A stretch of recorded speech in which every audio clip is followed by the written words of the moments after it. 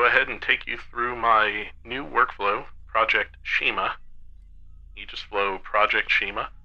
It is a template-based workflow system that allows you to build your own workflows from a series of components that I've made, as well as allowing you to create your own workflows, your own template-based workflows that you can wire up and use within the system.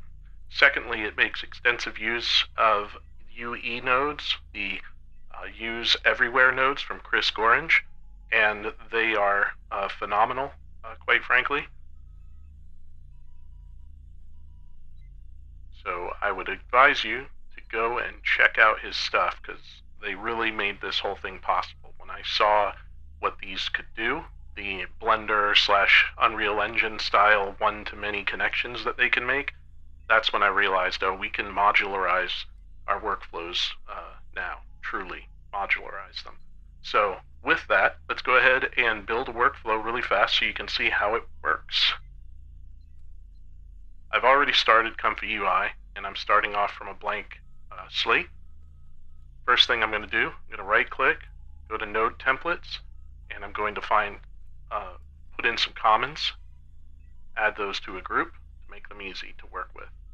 These are just a series of literals and common elements that we use throughout the workflow. Go down here, I'm going to right-click, Node Templates, and we're going to go ahead and put in a loader. We will link those in a group.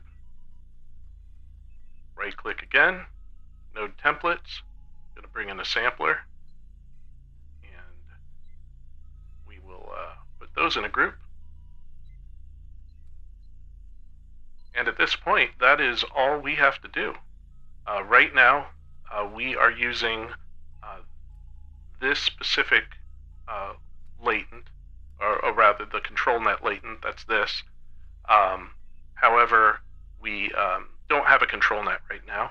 That's what this box is here for. It's there to provide a latent in the case that you don't want to wire up a control net. Here you can choose your latent size. You can also use the common latent if you want by setting this switch to 1.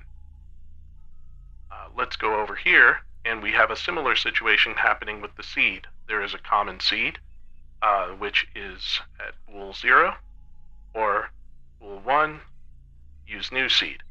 We're going to use the new seed in this case just so that it's easier to work with, and we will assign ourselves a new fixed random here so that we get a different image. This is obviously from a control net, so the image we're going to get this time around is a 1-to-1 image. So let's go ahead and click Q prompt, and it is creating a portrait of a girl, young Swedish woman. Okay, there we go. From here, we can add in a saver node, Node Templates, saver, encapsulate it, like so. And at this point, what we select here is what we will get here. Previously, I had selected color palette, so it had done a bunch of colors from a previous image. Let's click Q prompt. Now we have a nice line art image, and it's going ahead and saving that out for us. How are these linked? They are linked by an invisible wire. In fact, go ahead and go to our 30,000 foot view, maybe not quite 30,000, let's go to 15,000 and show our links. You can see what's happening. The sacred timeline is keeping everything in its place. Thank you, Victor Timely. All right, we could add in a second sampler here, which let's go ahead and do that. And this second sampler needs to generate its own image name so that things are targeted properly, right? And let's group those together. This is like sampler 2, right? This can live next to it, can live anywhere it wants to, because again, once we show our links, it's all getting wired up on its own. We don't have to do any of that work because I've already done all that work, so you don't have to. So there you go. That's a second sampler, and we could, generate another saver. We're not going to bother here, but we could generate another saver and set the target of that saver up here to sampler 2, right? And now if we come over here and we do a new random here, and we generate, or we do qprompt, it's going to now run this sampler with its own seed. And in a second, we'll have our image over here because we have changed our sampler target, right? We can have 1 sampler, 10 samplers, 100 samplers, and 100 savers. It doesn't matter. It'll all wire up on its own, right? Let's go ahead and get rid of sampler 2. We'll get rid of its group. Great. And then we're going to change the name of our saver target back to gen image. That name could be anything, by the way. Generated image, gen image is just what I chose, but anything that matches will get routed to this node. This node, by the way, is a node that I created in Visual Studio based on a Wasquatch node. Image batch node, I think, is what I used to kind of hack apart.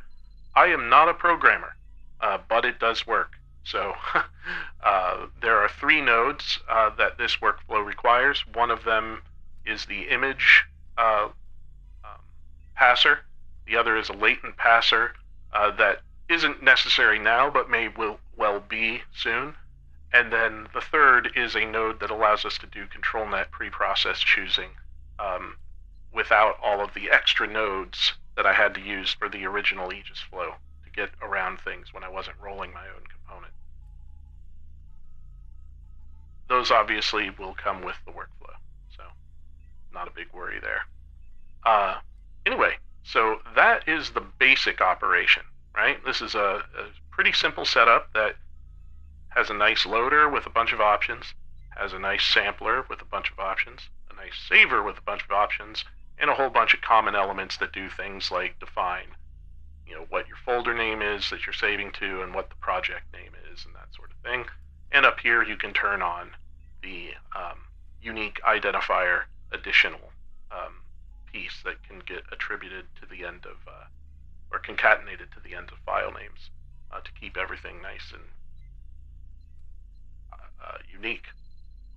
Let's really quick show you control net, and then we're going to set up an iterate node, which is AegisFlow iterate, it is a iterative upscaler node, or node group. I don't really quite know what to call these. They're not really nodes. Module, I guess.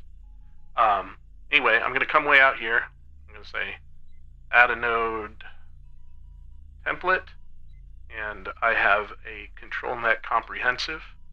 When this loads up, it tells you how to use, place all 3 sections in their own group, then delete the note, and then also be sure to delete your loader's big red latent box so that this wires up in its place, and that will happen.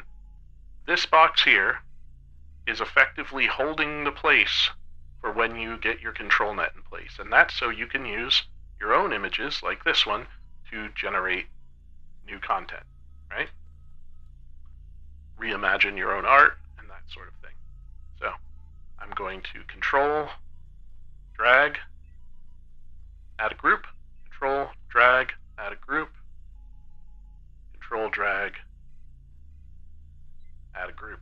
And at this point, these can go wherever the hell I want, because I don't have to have them nearby, and I don't have to worry about a billion wires streaming across, because when you have all this wired up, it starts to look pretty crazy. Can you imagine the amount of time it would take you to do all of this wiring, personally? I can tell you, it takes many, many, many, many hours. Far more hours than I probably should have spent, but it's pretty cool, so I'm glad that I did. Anyway, let's hide those airplanes between the islands. Shima, by the way, is Japanese for island, which is why I called it Project Shima, because all of these are sort of like little islands in the stream, and they can go anywhere, and they don't muck things up, and you don't have a bunch of noodles, but you can still see the noodles within the group so that you can follow the group's logic, and then the magic lines happen, the connections between the islands, and that's that modularity that the UE nodes are bringing to Comfy. Without that, this would not have been possible. So Chris, you're the man, I assume. Actually, I guess sometimes Chris is a woman, right? Christina. But in any case, that is how the control nets get set up initially. Then we go and we delete this box, right? We make sure that we are on the control net latent, number 2, here, right? Over here in our control net stack, switch 3 is on by default, and it is using this by default with the normal line art choice, right? Here on the input. If we switch this, we can go to different kinds of processors, right?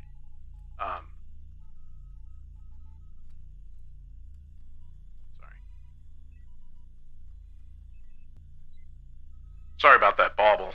It was just a browser problem. Anyway, we could select here, and biggity bam. I just had to refresh my screen. I don't know what Chrome was thinking, but in any case, there we go. So if we push Q prompt again, we should, if we've made all our settings correct, and I think we have, get a processed image from here in the line art fashion, and it'll get sent over automatically to the control net stack, and eventually start making us an image here, which it is.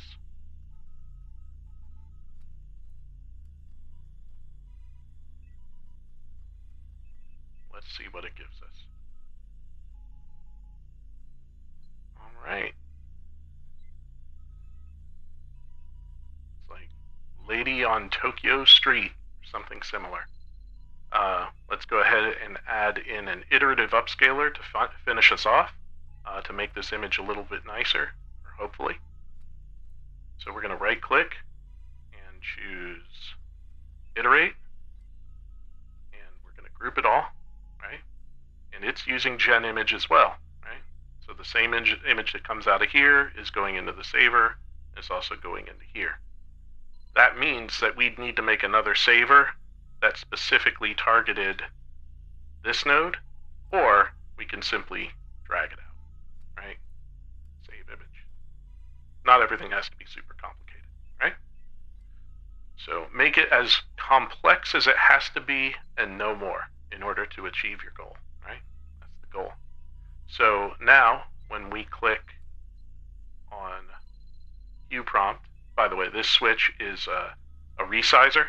It basically rescales typically down, and the reason you'd want to do that is because you might have not enough VRAM to do calculations on a really large upscaled image. So, and I explain that, and I try to do that in AegisFlow in general with helpful notes in context when you see things that are a little bit like, hey, I wonder what that does, right?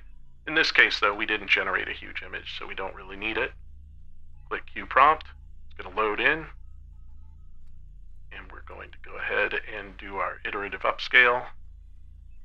Right now we're using an upscale factor of just 1.2, because mostly I'm looking to see it fix the image a little, and we're just doing 3 steps. And it will be done in just a moment. This is its final 3 of 3.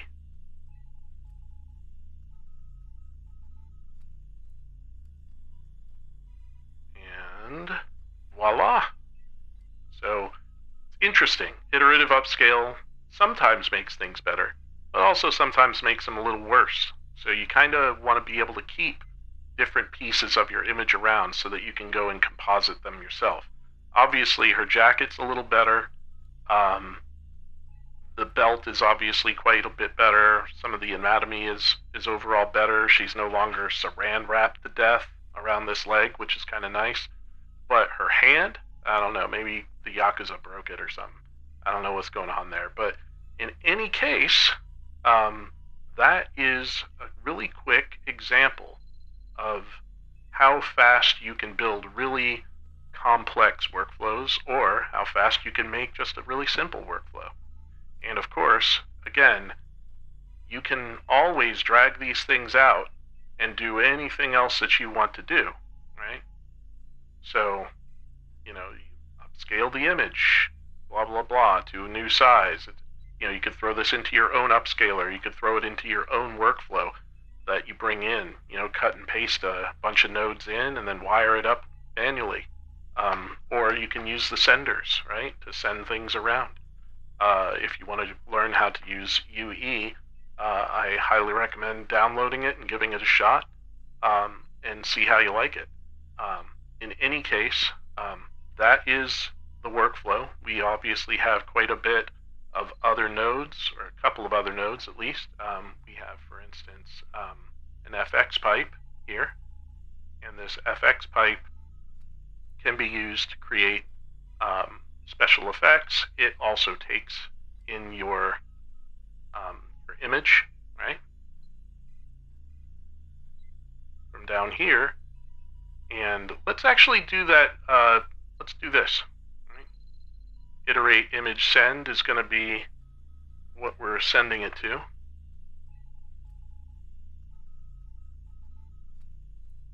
So let's go up to our effects pipe and change our sent image to this. Right? And we're going to make sure that it's using the sent image here. And it's going to add some film grain and the color correction. Well, actually, right now there's none of these are set, so let's bump up the saturation a bit. Do it 20% more saturation. There we go. Film grain and more saturated, right? Pretty nice. We could also, just really quickly,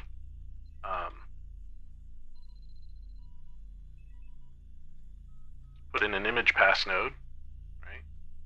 We'll call it gen_image, right?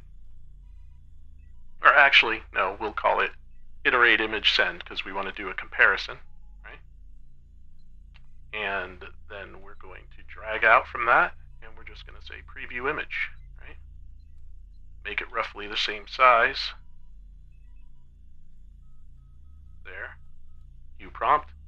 And now we get a nice side-by-side. No wires required, right? Anyway, I hope that was helpful, and I really appreciate all the people who have helped me get it to the state that it's in. Melmass, has been great. He's developing this kind of documentation node, I guess you'd call it, and we're working hard on that.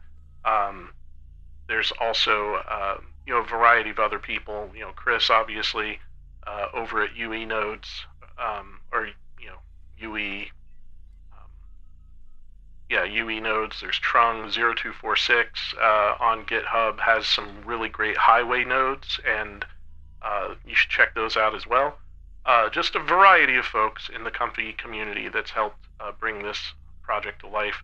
I really appreciate it. Really appreciate everybody. OpenArt, you guys are awesome for running this contest as well. Super great, and I hope that you can evaluate this and see that it has some really special features that I think you're not going to see in the rest of the competition. So with that said, thank you so much for everything you guys have done, and I will talk to you later. All right, a professional podcast host I am obviously not. Later.